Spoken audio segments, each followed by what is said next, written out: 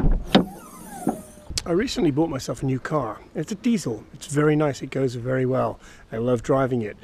But I did a silly thing.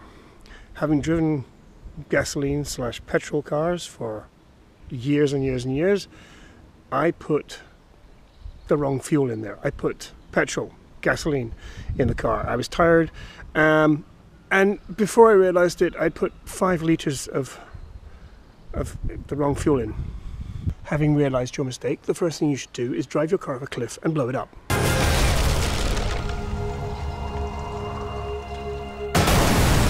If you filled up your tank with the wrong fuel, you've got a bit of a problem, and you might have to see a mechanic who can siphon the wrong fuel out. I did try it with mine, but there was an anti-theft device in the nozzle thing, so you couldn't do that.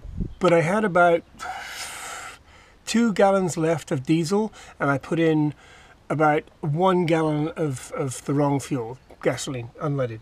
What you do is put as much diesel in as possible, turn the engine over, and after a few seconds the diesel will pump through to the motor and it will start. If you have easy access to your fuel filter, you might want to take this off, empty out the bad fuel and put in diesel there, and then seal it back up again. If you've got too much of the wrong fuel in there and you can't dilute it, go and talk to a mechanic and they'll drain out the bad fuel.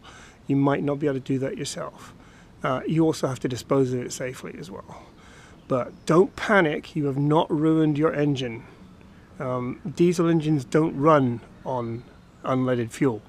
They just don't. So you can't run it on the wrong fuel and really damage it. But also don't crank it for 20 minutes with the wrong fuel in it if it won't start.